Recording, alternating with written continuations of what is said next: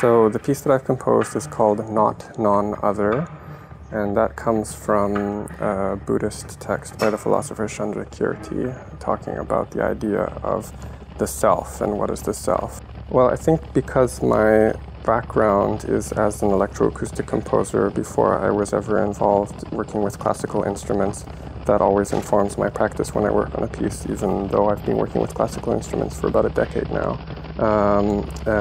So in this case, I think that really comes out in this piece in the idea of like the sample and the orchestra as a source of sound in an electronic setting.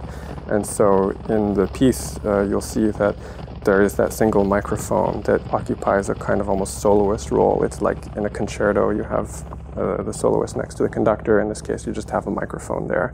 And then there's also going to be a multi-channel ring of loudspeakers around the orchestra and the audience. There's also a fair bit of theater in general in my work, and in this piece as well, there's a couple of moments where certain musicians move on stage and have to interact with the technology.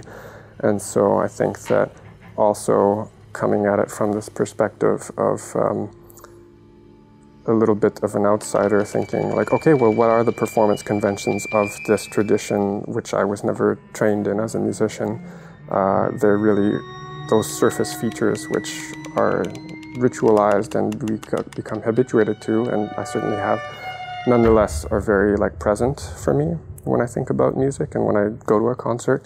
And so they're always at the forefront of my mind when I compose a piece. I think, where are the musicians on space? Why are they on stage? Why are they wearing what they're wearing? And why do they have these relationships?